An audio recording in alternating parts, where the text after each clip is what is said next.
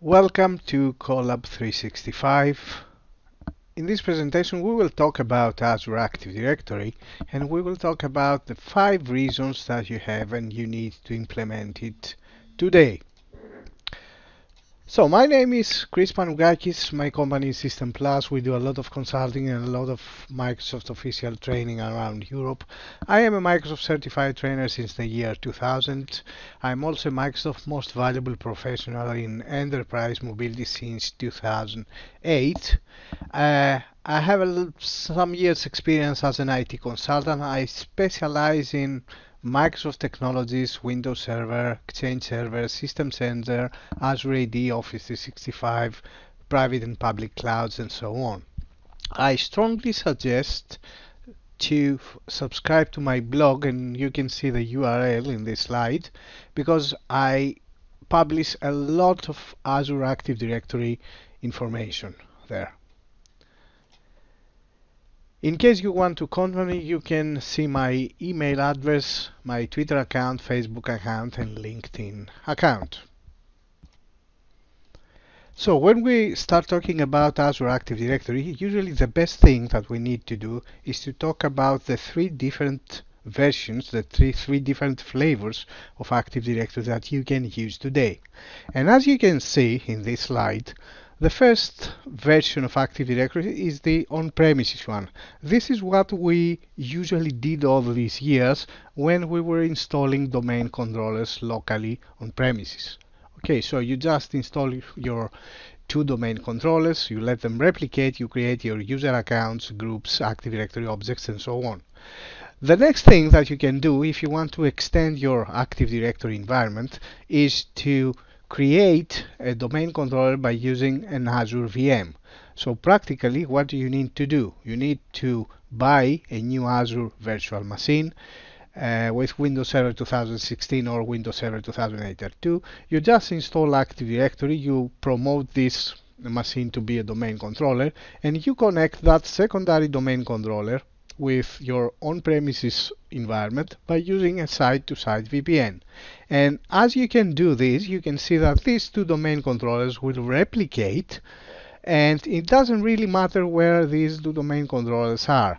Your on-premises domain controller will replicate all the objects to the domain controller, to the Azure VM, and as soon as you create, let's say, a new user account in this Azure VM, in that domain controller, this object will replicate back to the on-premises Active Directory. So practically, if you want to extend your Active Directory environment, you can use a VM up on Azure. You install Active Directory on that VM, and you connect that VM to your on-premises Active Directory environment. In some cases, this is really a good solution, but we know that VMs on Azure cost some money.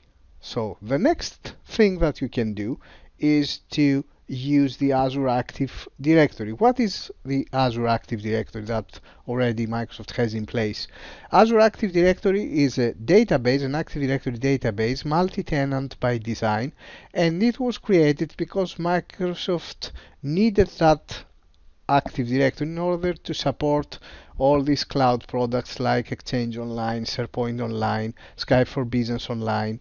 All these products need Active Directory. So because all these products need to actually find a database, this is the reason that Microsoft created the Azure Active Directory environment.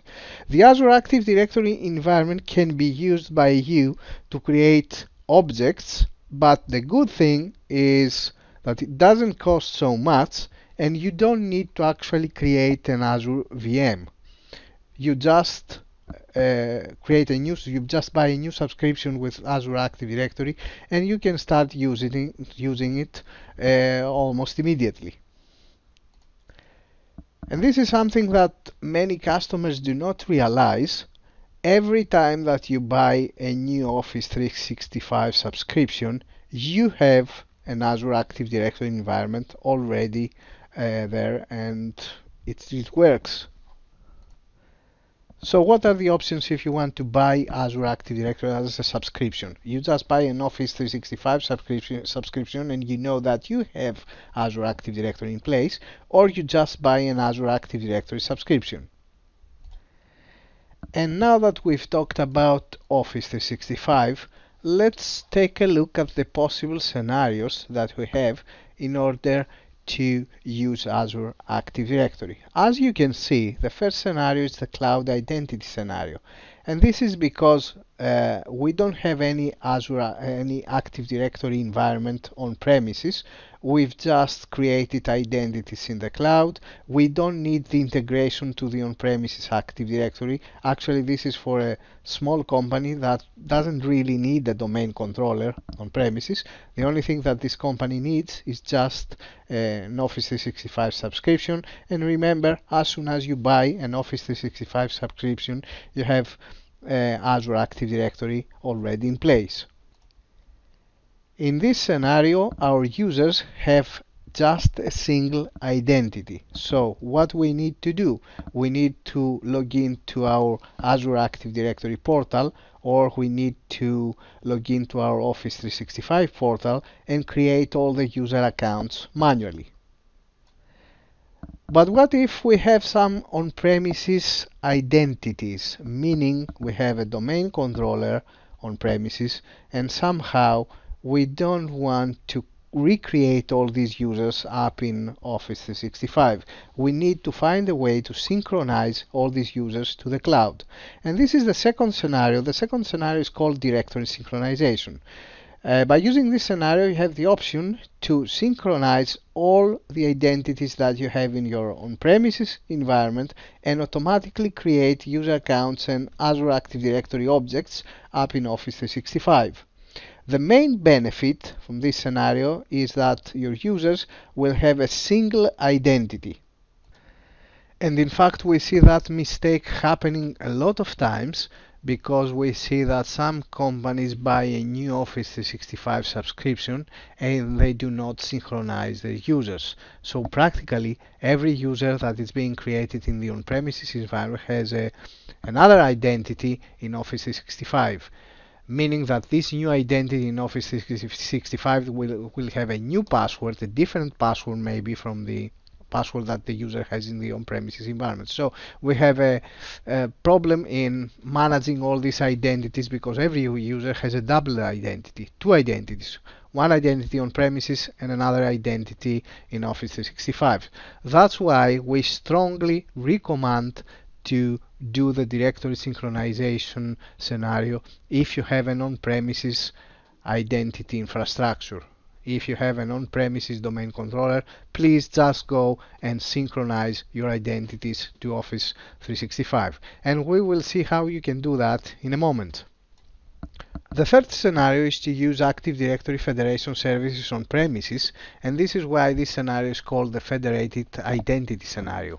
By using this scenario, you don't only synchronize your Active Directory objects to Office 365 as before, but you create a federation trust relationship with Microsoft. And the question is, what is the big difference between the directory synchronization scenario and the federated identity scenario?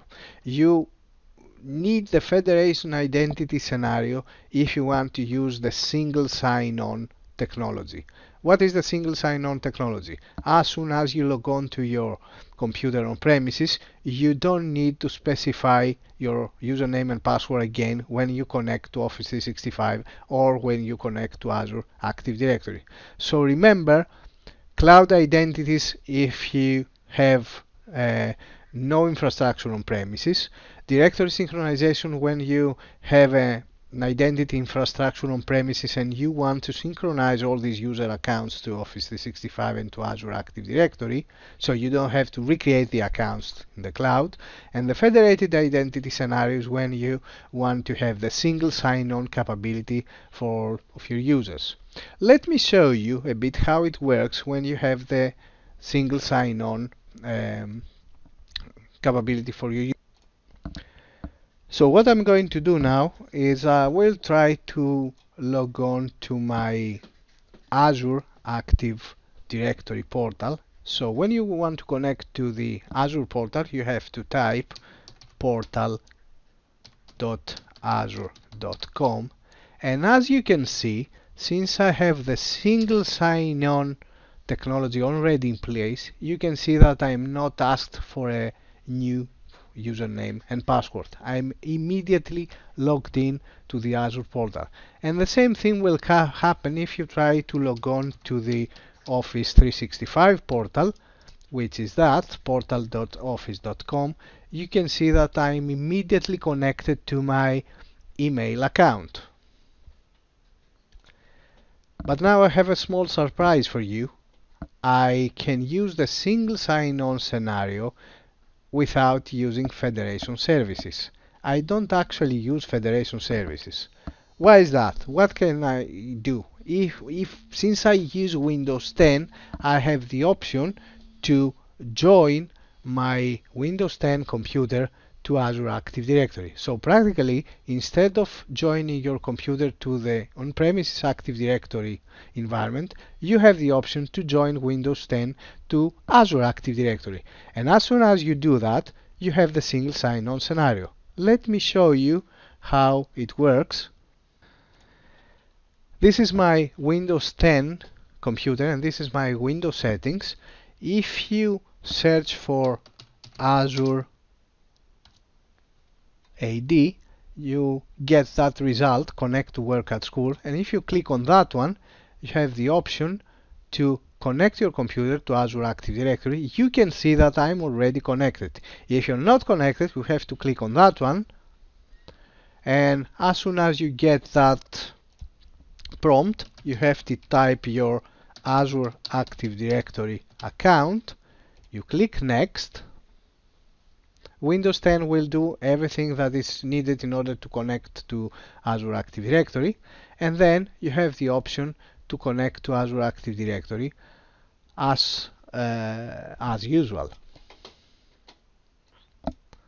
As you can imagine, I don't need to do that now because I'm already connected, and this is why I can use the single sign-on technology every time I log on to Azure Active Directory and Office 365. So remember, in order to use the single sign-on scenario, you have to use Federation services on premises or join your Windows 10 computers to Azure Active Directory. So you will probably ask me, is it really easy to enable the directory synchronization? Yes, that's really easy. And actually, this is reason number one. You should use Azure AAD Connect to sync your on-premises Active Directory objects to Azure Active Directory. This is just a simple tool that you need to download and install in your premises environment. You just set it up with just 4 clicks, nothing really complex here. You can start with the default configuration, and then you can change some additional options that are already included in the tool. And this is how you can do it by using the Azure Active Directory portal. You just log on to the portal, you go to Azure Active Directory. You can see that I don't have the synchronization enabled at this time. Azure AD Connect Sync is not enabled, and in order to check the status of the Active Directory synchronization, you have to click on the Azure AD Connect. So sync status is not enabled, the last sync has never run. You have to download the Microsoft Azure AD Connect.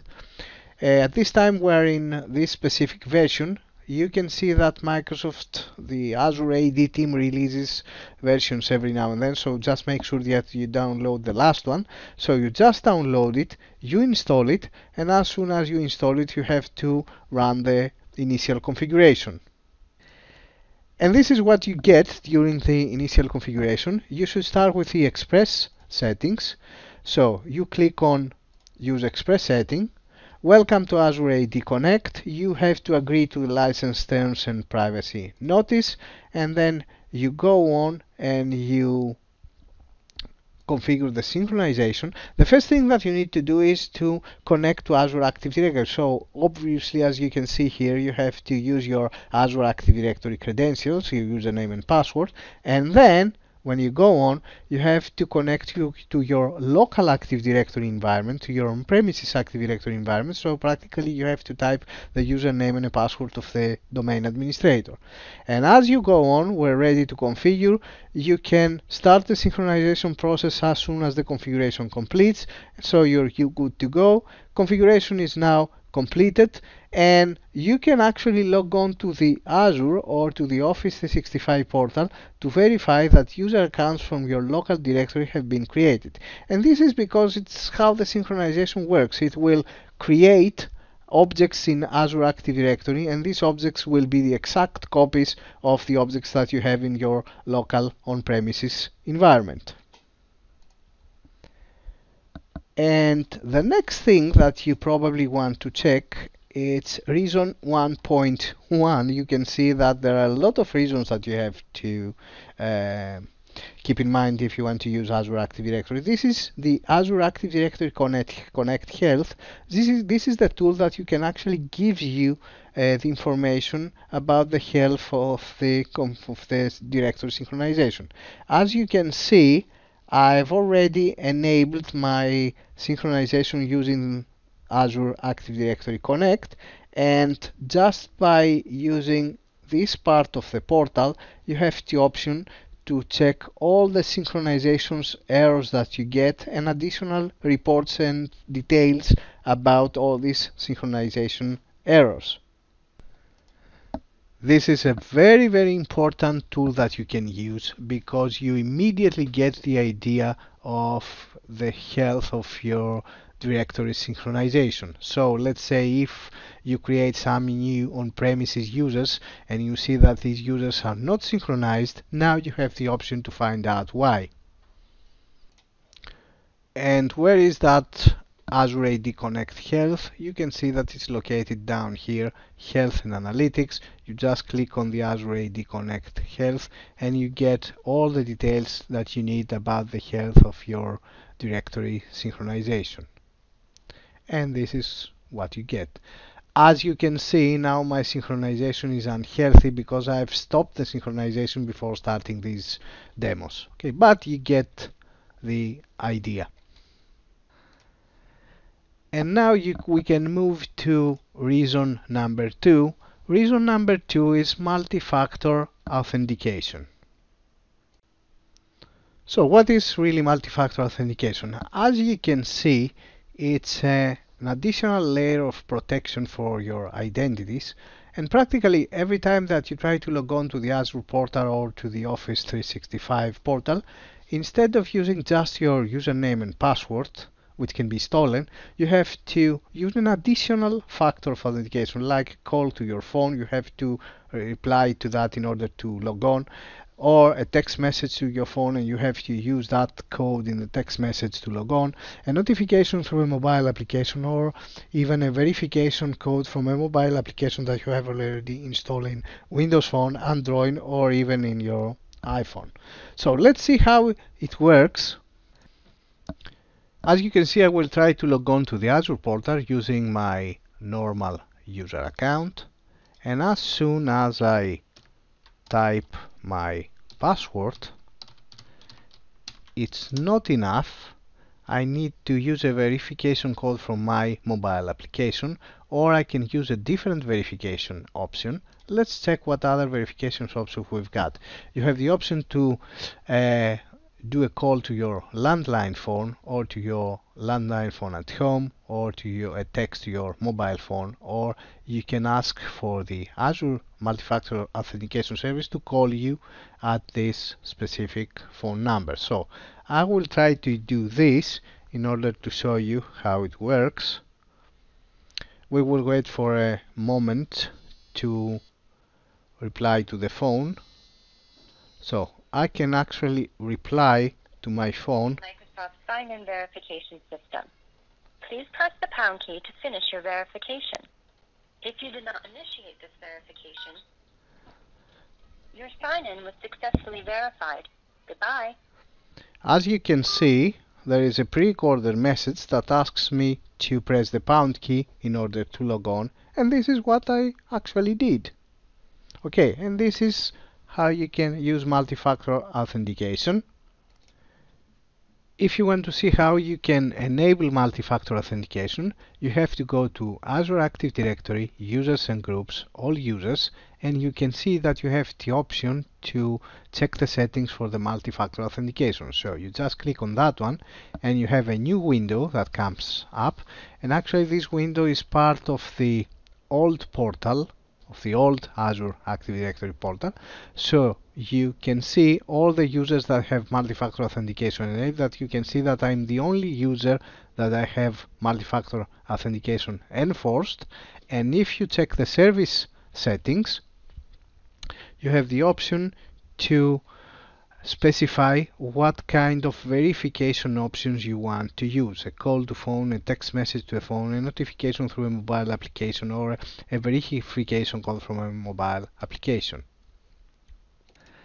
So as I said, please enable multi-factor authentication. Is a must if you want to protect your online identities.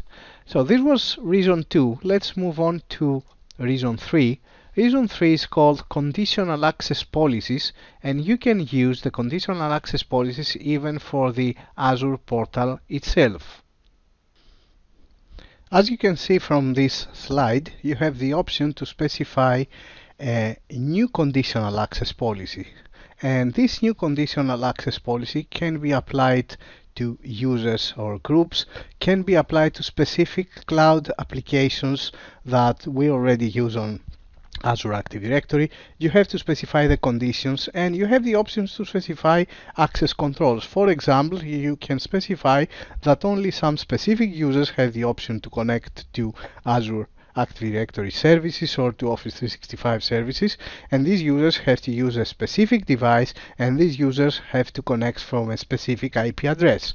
And let's see a few more settings related to the conditional access policies. Something that the Azure Active Directory team recently provided as an additional option is to be able to create conditional access policies even for the Azure portal itself. So let's take a look at this. First, you have to connect to the Azure portal. You have to go to Azure Active Directory and click on conditional access. And as you can see, we have some policies already created here. One of the policies that I've created, it's called a SharePoint Browser Limited Access Policy. If you take a look at this policy, you can see that this policy applies to just one user, that specific user. This policy is also applied and is related to the Office 365 SharePoint Online. And I've created just one condition. When you specify conditions, you have the option to specify sign-in risks. So when you specify sign-in risks, you have to specify if the risk level is high, medium, low, or no risk. You have the option to specify a device platform. So I will allow this user to connect using a mobile device, Android, iOS, Windows Phone, Windows, or Mac OS. I have the option to specify the location that this user will be able to connect, any location, or trusted location, or selected locations. Locations are translated like IP addresses, for example, and this policy will be applied to the SharePoint Office 365 application only if the user connects through the browser. So that user will not be able to connect by using a mobile app and a desktop client to SharePoint Office 365. And you have the option to specify some specific access controls. Take a look at this. You have the option to grant access to that application for that specific user, but we have the option to require multi-factor authentication for that user. The device has to be compliant, so we need somehow to control the device that the user will be used, and this can be done by using Intune, for example. We need that device to be domain joined, and one more option, you can use the session controls limited experience with a cloud application. What is this session control? If you click on learn more, you have an article here that will explain you what this is all about. As this article says, we have the option to create multiple conditions and controls. As you can see, condition statements, which user will be able to connect to which cloud applications, how this user will be connect, and all these conditions, sign-in risks, device platforms, location, as you can see, trusted IPs, and client applications. And well, that's it for now. So let's go back and take a look at the next topic, which is related to the Azure portal. As you can see from that slide, the cloud application that I've selected and I want to enforce a conditional access policy is the Microsoft Azure Management. And this application is actually the Azure portal itself. Be very careful, extra care when you configure these settings, because it's very easy to lock out yourself out of the Azure portal in case you specify the wrong conditions here. So to summarize, remember that conditional access policies are used if you want to block or allow certain users to specific applications using specific devices from specific locations, and you have the option to specify some additional settings, let's say like multi-factor authentication, every time that the user tries to connect to that specific application. And one more thing that we can use related to the security settings of Azure Active Directory, it's Reason 3.1, and this is called Identity protection. As you can see, you have the option to specify a user risk policy.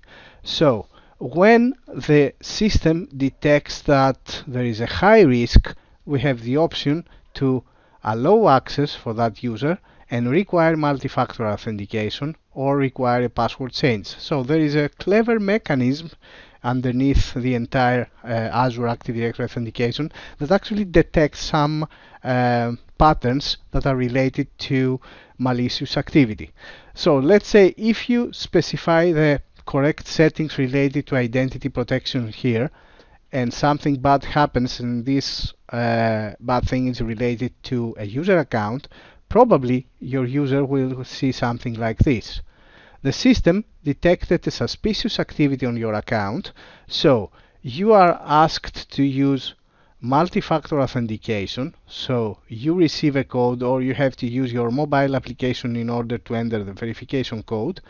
And as soon as you log on, the next step, depending of course on the conditional access policy that you've created, you are forced to update your password. And this is all because the system, the Azure Active Directory identity system, detected some suspicious activity. So use multi-factor authentication and then please update your password.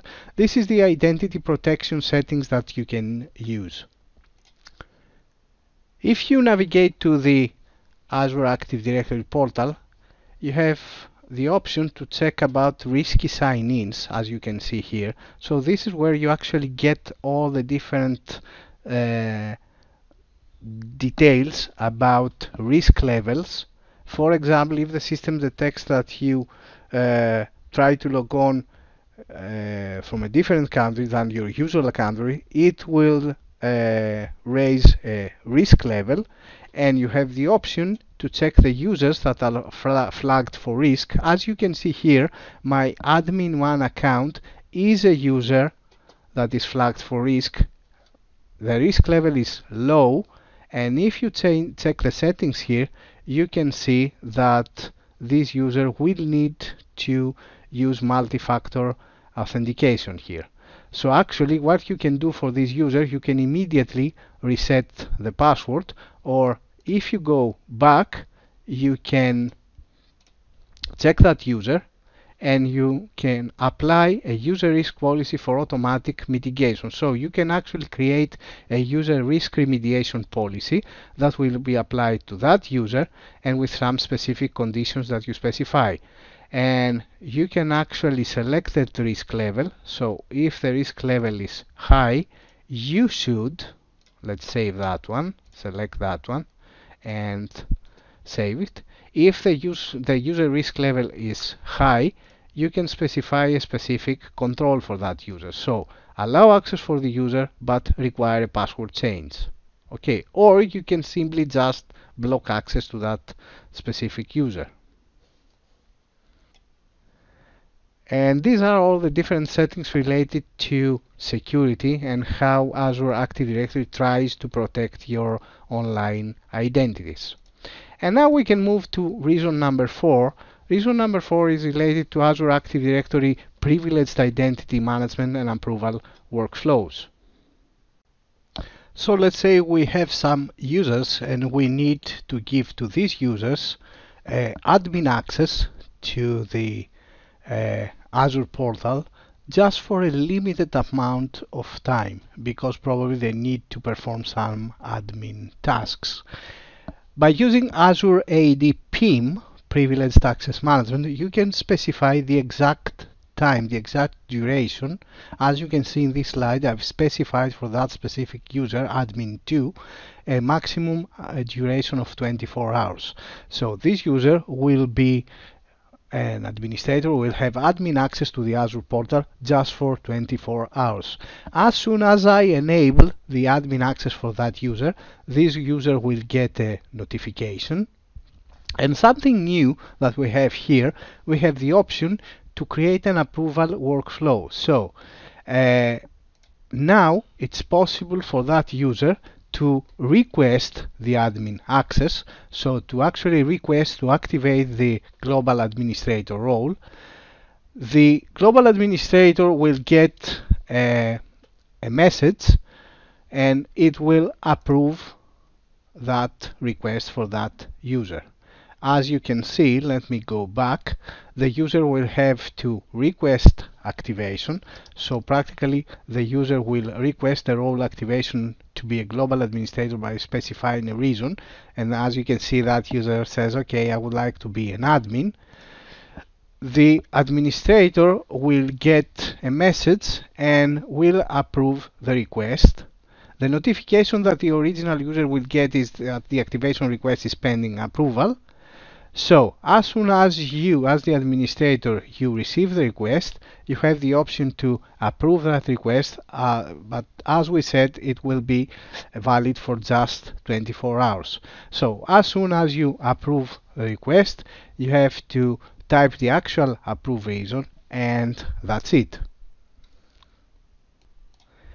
So in order to enable Azure Active Directory Privileged Identity Management, you have to go to the Azure portal, you have to go to More Services, and you have to search for the Privileged Identity. So as you can see, this is the Azure AD Privileged Identity Management. You click on that one, and then you can see that you have the option to approve requests or check your requests if you've created some requests before. So if you want to approve some requests, you have to go here and see if you have some approval requests for some other users in order to make them to be administrators for the Azure portal. One more thing that you can do, and it's really important, you can check about the different Azure Active Directory roles that you have in your environment. As you can see, you have some active role assignments, a security administrator that is permanently assigned, a global administrator, and a privileged role administrator. If you click on that wizard here, you have the option first to discover privileged roles. You can see that we have global administrators, security administrators, and privileged role administrators. If you click on the global administrator role, you can see which are the users that have this exact role. So I have 3 global administrators, admin1, my user account, and one more system plus administrator. Take a look at this. These are permanent roles, and this is eligible. So my System Plus administrator is not really a global administrator, is a global administrator that he actually got the role because of a privileged identity management request. And now we can move to our last reason to implement Active Directory today, and this is something really cool. It's called the Azure Active Directory application proxy. So I now have a question for you guys. You already know that you have some web applications on premises, meaning that these applications run on locally installed web servers. You have your Active Directory on-premises environment already in place, and you have some users that will try to connect to these web applications. But as you already know, today we have a lot of other devices, mobile devices, tablets, Androids, phones, whatever, and these devices will need to connect to these web applications from the external world by using the internet. So how you can actually give access to these users and these devices when these devices are not located in your company's network? One way to do this is to give the exact same access to these web applications, meaning that it doesn't matter which platform or what device you use, by using Forefront Unified Access Gateway, or TMG. This is something that we used to do in the past, so we could actually publish these web applications to the internet, and all these devices should be able to connect to these web applications. Or you could use the web application proxy service with Active Directory Federation services. There was another way to do it. Both these ways needed a lot of effort and a lot of on-premises infrastructure, certificates, security settings, firewall settings, a lot of things to configure them. Fortunately, now it's a lot easier if you use the Azure Active Directory Application Proxy service.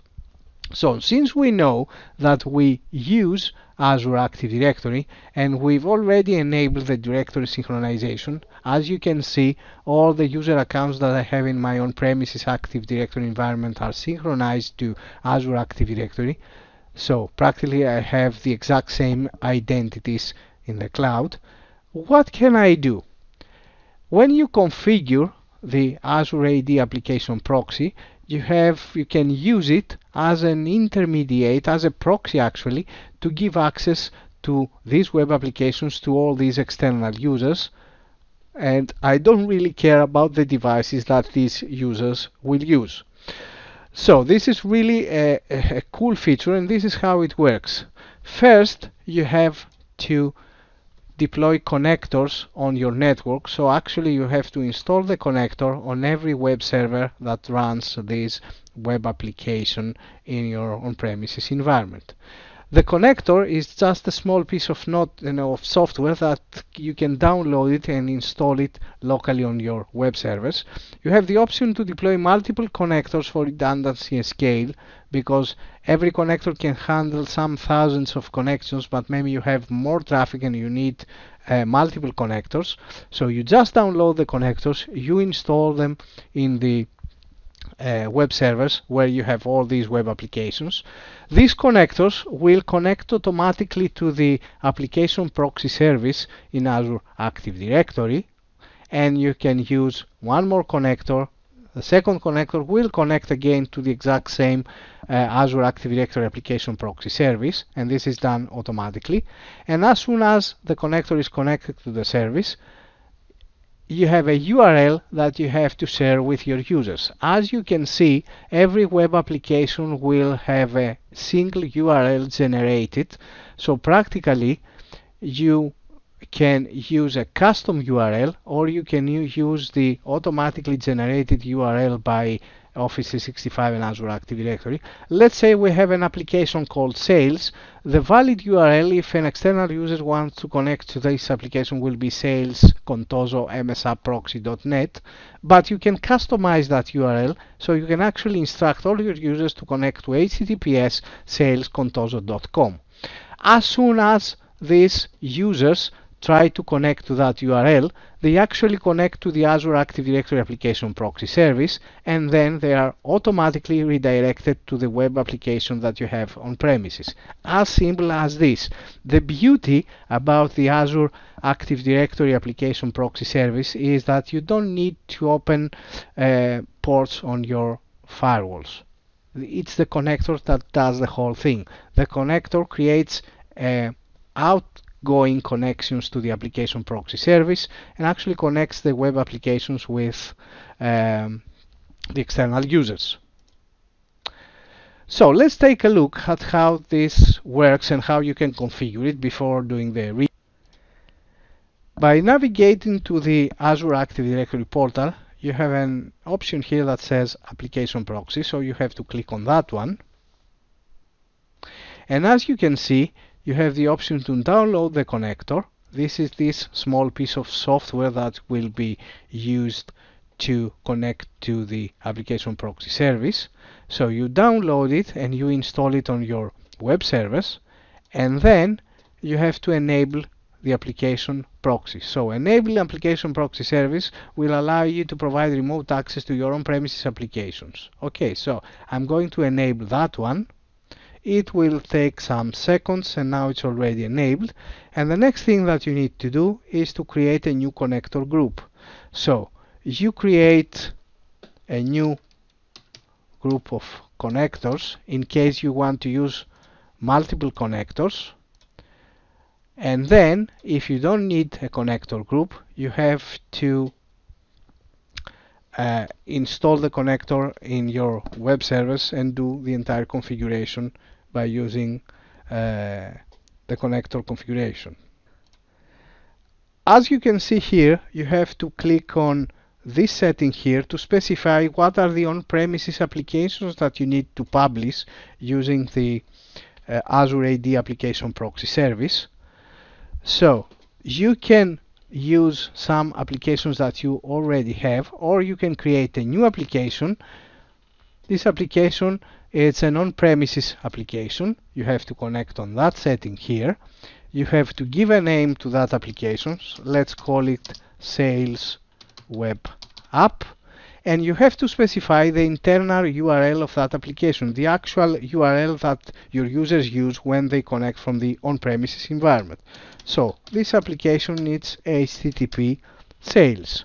As you can see, Azure Active Directory application proxy service creates automatically a URL, an external URL. You can customize this URL if you want, in case you have some domain names already verified with Azure Active Directory. Since I already verified my systemplus.gr domain, take a look at this. You can customize the external URL and make it something simple like this. So every time that a user tries to connect to https sales.systemplus.gr, it will connect to that internal application by using the connector. One more thing that you need to specify is how the pre-authentication will be made. So if you have synchronized your user accounts with Azure Active Directory, you can authenticate the users by using Azure Active Directory, or you can pass through. What is the meaning of this pass-through? Means that your users will not be authenticated by using Azure Active Directory, but you have to do the authentication somehow using that web application. Okay, and that's it. You just add the application, and then you have to specify, you have to create the connectors. The next step is to specify the properties of that new web application you've created. You can see that you can even change the logo of that application. You can specify which users and which groups will have access to that application by adding a user or a group, and you can enable, if you want, the single sign-on. Imagine how beautiful is this. Even if your web application doesn't use single sign-on, you can use single sign-on by using Azure Active Directory. And the final step will be to check the connector. You can see that we have a new connector here, and one application is assigned to this connector group.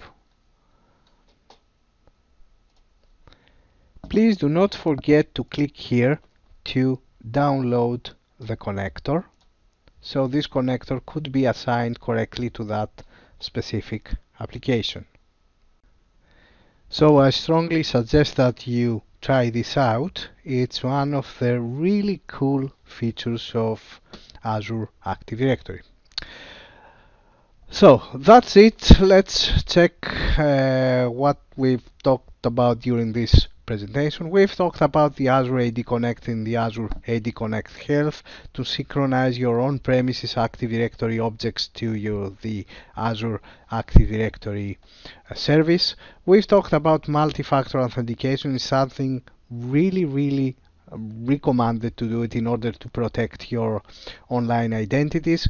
We talked about conditional access policies that you can use to actually manage which user and under which conditions this user will be able to access the Azure Active Directory and services and Office 365 services. We've talked about the Azure Active Directory Privileged Identity Management, where you can actually give admin access for a very limited period of time to some users.